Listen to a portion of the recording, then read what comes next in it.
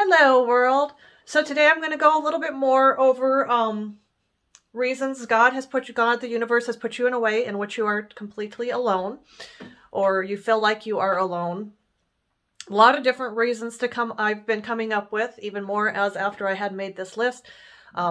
Events of the days kind of show me new light on why I was in my ways of being alone and different things like that. So yesterday I had talked about your reasons for being alone to teach you what your heart needs most. So learning more about you and what you love, understanding your heart and your heart's desires. I know that was a big one for me too, understanding and learning what I want. I've been able to get what I want, those sorts of things, but to really get deep into that whole pleasure spot of want, what lights up my life. That was kind of something that took me a little while to grasp onto. I was so used to just taking care of myself or meeting certain needs with things. So the second thing I talked about yesterday is to remind you, you are not ever fully alone. You have God and the strength of the ancestors. And this one I think was really kind of fitting because last night when I read my Daybreak daily messages to illuminate your spiritual life, it said, you are not alone. The entirety of the spirit realm is behind you, not just supporting you, but honoring your growth and evolution. It takes courage to come to Earth in this time and space.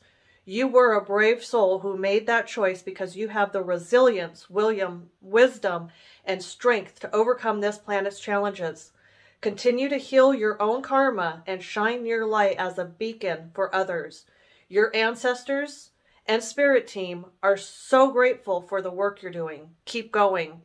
So I thought that was really fitting last night when I read that at the end of the day, and that full circle kind of effect on there. There are no coincidences. So that was just a sign. Another reason I want to go over today is a reason you might be alone is to reflect and heal. Again, I kind of talked on this. Your muscles hold memories. Your brain holds memories. When you're healing, there's a lot to come up and go through with everything that you've been through in life. And so there are going to be things that you have to face head on in order to move and up level in your next journey. And I think that's where sometimes with the whole idea, like I had mentioned yesterday, I think it was with the idea that I had heard that the devil wants you to be alone. But at the same time, you need to learn how to confront your own fears. If you don't learn how to heal and get past what you are afraid of from your past, if you don't have it within you to be able to reflect and heal, you're not going to be able to move forward. Another conclusion I actually came to yesterday at one point when I was kind of reflecting on when I was ill, and then also I have a few friends that are in really bad places right now when it comes to illness. And you know, I kind of came to the conclusion yesterday as I was going through stuff, a big part of the reason why I got sick, I know it wasn't completely in my control. It was a lot of different elements, a lot of the different things that had come up in my life that kind of caused me to not be well. Some of them, the ancestral sort of things as well, environmental things kind of caused it. So those are things that are completely out of my control.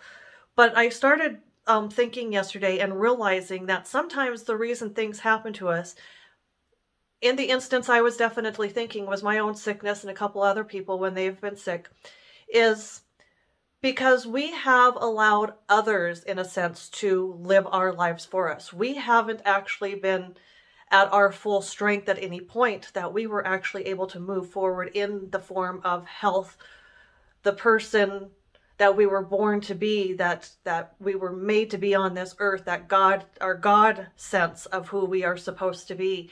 And we hadn't ever allowed others or ourselves to actually be in that person fully. And the only way to get to that person fully is to remove everybody else that has been part of your influence, because they may have had some sort of help in your sickness. And so that was something that really came up for me as this past couple of days as I started thinking about it. So yeah, sometimes you have to be alone to be able to reflect on your past. It's your past, and be able to heal from those things. Only you can go through those things. That's one of those 24/7 from the day you're born till the day you're dead. You're the only one that actually knows how all those things were, and it's up to you to be able to learn how to progress and how you're going to respond through. And then one more thing I'm going to get real quick to is to get past your fears and find your strength and ability to do. This is another one that is really, really big for me. This one also kind of in a sense comes from if you've had others living your life for you, telling you what to do, where you've been trying to please them, or maybe you've lived in fear of them. You haven't been in your full strength, which is part of your health in so many ways as well, being in your full strength. So being able to get past those fears, be in your full strength and your full ability of who you are and what you can do is a necessity in order to move into your next level of things. So those two things really kind of go together in so many ways. And so that's where I wanted to go with today. There is a few more that I'm going to go over. So the next couple videos, I don't know, will still be touching on reasons why you're alone. And of course, I will probably either come up with more things or be able to find ways that they fit what I've already got here. So you have a wonderful day.